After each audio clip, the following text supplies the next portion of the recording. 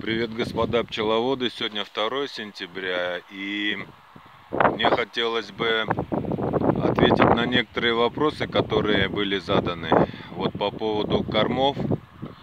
Меня спросили, в какой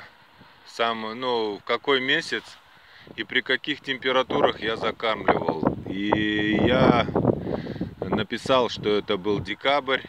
Температуры были минус 20, минус 25, но на самом деле было больше. Это я как бы смягчить эти температуры. И поэтому при этих минусах, вот что важно даже сейчас, вот именно по этому вопросу очень важно знать сейчас. Вот в эти все пластмассовые ведра забудьте и даже не пытайтесь. В морозы, вот в холода 0, они не работают. Может быть, у вас они будут работать, и вот ведра переворачиваете, и потом очень долго ждете, чтобы пчела брала, а она не берет.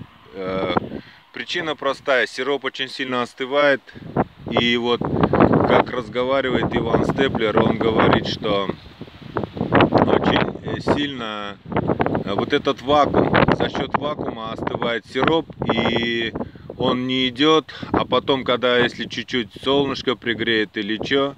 Короче, вся эта кухня очень долгая. Вот с пластмассом, все, что связано с пластмассом, кухня очень долгая. Меня это не устраивает. И поэтому при минусах очень важно, чтобы все-таки борта были деревянные. Я кормлю в кормушках деревянных, и чтобы борта были пониже. Вот, например, я сейчас сюда налил сироп. Эту семью разворовали, и у нее там очень мало сахара. Я ей налил сироп, но вот уже больших бортов нету. Больших бортов нету. Обязательно борта маленькие, 7-8 сантиметров борта. И вот все-таки на дереве, вот смотрите, пчела сидит, может быть, греется, я не знаю, как это объяснить. Но вот пластмассовые кормушки в этот момент очень плохо работают, когда холода. Именно поэтому уже вот и в пластиковых, когда я вам показывал, как я в пластиковых закармливаю, это хорошо, когда плюс 5 и плюс 10. Но вот когда к нулям, пчела перестает работать. Поэтому по этому поводу я могу вам сказать, что закармливать можно, чем холоднее, тем борта должны быть меньше. Вот при минус 20 у меня борта были 25 миллиметров. Это 2,5 сантиметра. Я делал большие кормушки. Эта кормушка, она была, вот, например, семья, и эта кормушка была большая, но борта у нее были 25 миллиметров, но при этом еще сироп теплый. И сколько бы вы им ни давали, больше чем 2 литра они не берут. Но у меня так было, может быть, у вас будут больше брать. 2 литра в неделю. Короче, этим заниматься лучше не надо. Но факт такой был. Эту кухню я примерно знаю. К ней я не стремлюсь. Лучше закормить сейчас. Чем быстрее, тем лучше. Вот уже все семьи закормлены. Все семьи закормлены. А вчера я обнаружил, что одну семью разворовали. И поэтому пришлось сегодня сделать ведро и им туда кинуть. Надеюсь на то, что пчелы будет меньше летной пчелы и не разворуют. Хотя таких семей разворовывают чаще. И вот по поводу бипина. Вопрос был, почему я советую бипин. Я в своих роликах вам показывал и рассказывал, что бипин мне удобен лишь только тем, что вот когда я поздно еду с работы, мне негде приготовить щавельку. Чтобы приготовить щавельку, очень много проблем. А бипин, его вот я в Мелорин в арыке воду взял, в бутылки разбавил и брызнул тех пчел, которых считаю нужных. С бипином нет проблем. А почему я еще считаю, что бипин для меня не опасен? У меня в течение, как вы видите, в течение всего сезона, я уже в мае 50% первый этаж у меня уже стоят рамки на отстройку. Они у меня без вощинки, их начинают отстраивать без вощинки. Это в начале мая, а уже в конце мая уже весь первый этаж сидит на новых рамках. Это уже все старые продались. Они уходят вместе с семьей. Когда продаешь семью, то уходят старые рамки, потому что на них расплод, потому что на них отзимовала семья.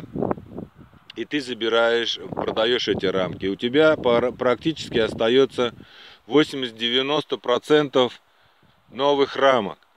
И потом, когда ты начинаешь, продолжаешь, в течение сезона у тебя уже 100% на первом этаже, и уже ты начинаешь собирать второй этаж, а это уже постоянно новые рамки идут. Без вощинки, новые рамки, и получается, что 120, 150, 200% улей сидит на новых рамках. Но никакого отношения это не имеет к норвежскому способу. Вот это лапшигонство, которое пытаются некоторые пчеловоды прогнать, я им написал, а они отвечают: ну это же опыт. Это же опыт, но это не есть норвежский опыт. Это есть собирательство лайков, при которых совершенно не учитывается. Короче,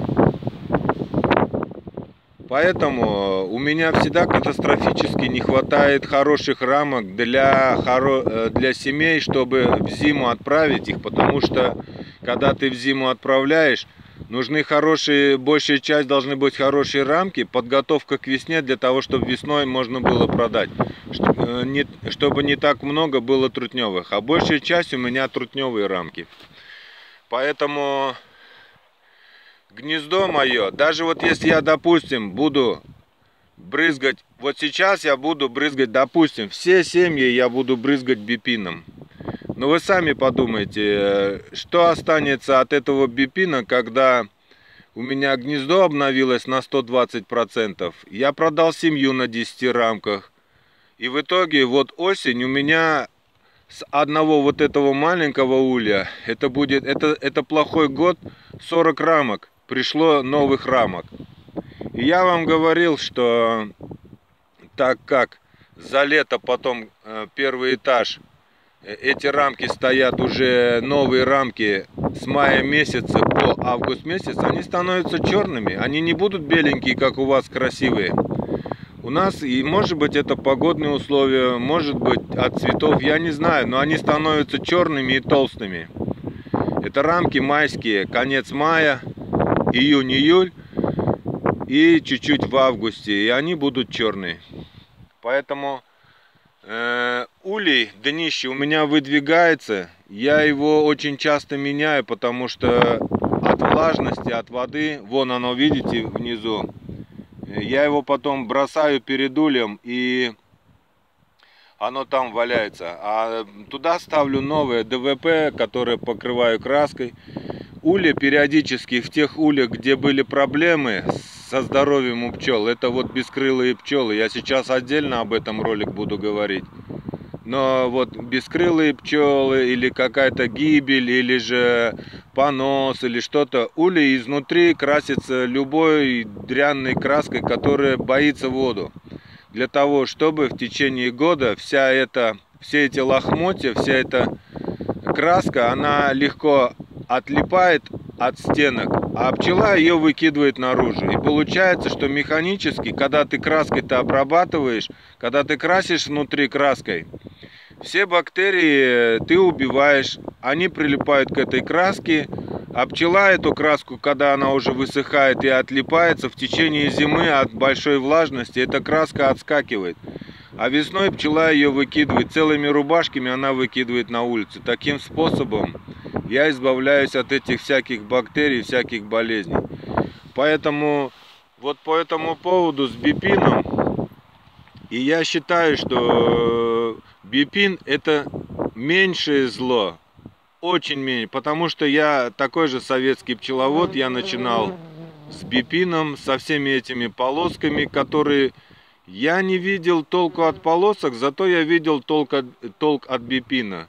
Вот эти все экологические... Но в то время не было таких названий экологические полоски. Тогда были простые полоски, которые привозили с России.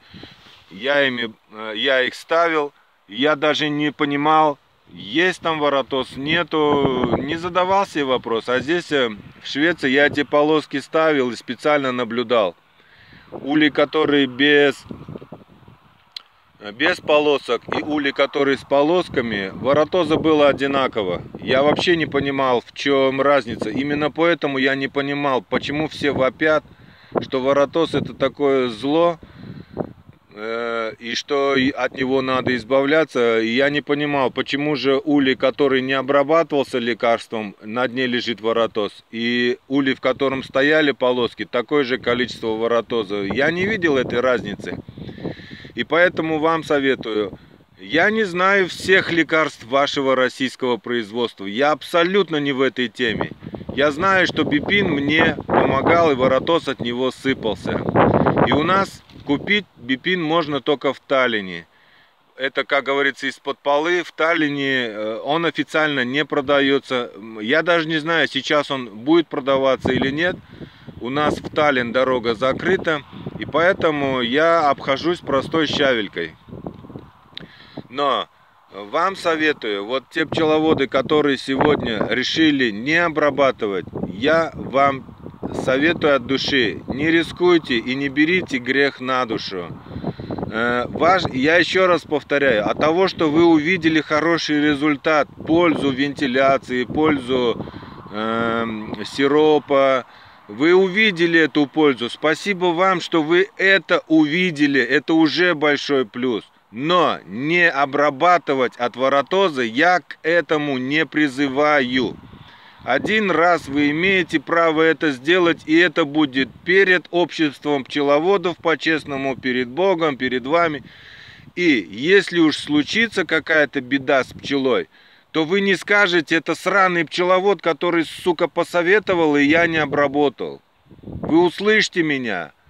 Не торопитесь, придет время, и вы спокойно это сделаете. Это время обязательно к вам придет, когда вы смело будете это делать. Сегодня вы только сделали первую ступень к своему хорошему, чистому производству пчеловодства.